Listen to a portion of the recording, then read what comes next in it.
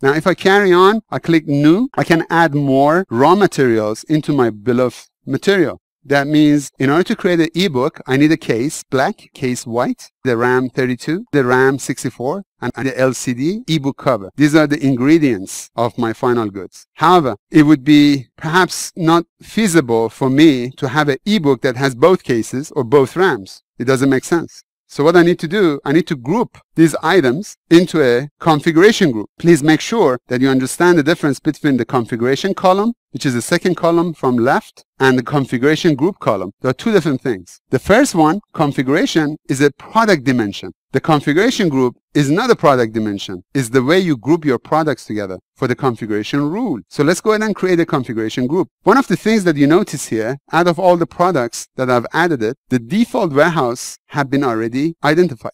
In production courses, we talk about certain products don't have to have a warehouse for a lean manufacturing, let's say, because you don't know where you're going to make it. But this is outside of our scope. In our scenario, we need to have a default warehouse. Why? This specific product, 32 gig RAM, doesn't have any default warehouse. The reason was, intentionally, I did not specify the default warehouse on that product. This shows default settings helps data entry, makes it quicker. But if you don't have it, then the end user has to identify what warehouse. But let's go ahead and fix it for future demonstration. If I select the 32 gig RAM on the item number and go to the view details, you notice that it opens up the detail page of product information. Quick navigation is very handy within Dynamics AX. Now in this scenario, all I need to do, go to the manage inventory and set up the default site and warehouses. As you notice, previously I set up all this as part of my other products, but not for this one. So I just wanted to show you what would be the ramification for it. Now, after I did this for future, I don't have that issue and then everything gets populated. I continue and I add the ebook cover. Since ebook cover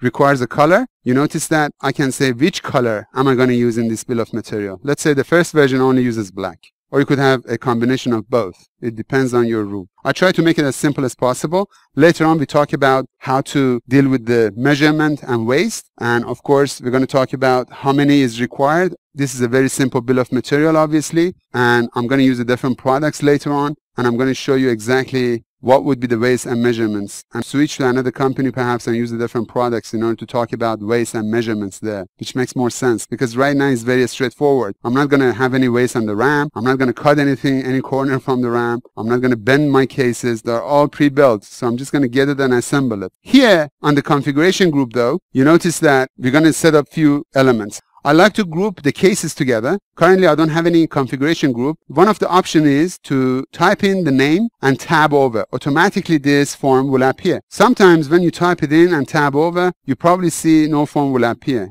It has appeared, but probably has been hidden behind the form. Make sure you click on the Dynamics AX icon on your taskbar and make sure that that form is not hidden. Otherwise, you won't be able to continue with that form. Anyhow, as we see here is the description is asking me. Usually this description would be a question you're asking somebody who is going to configure this product.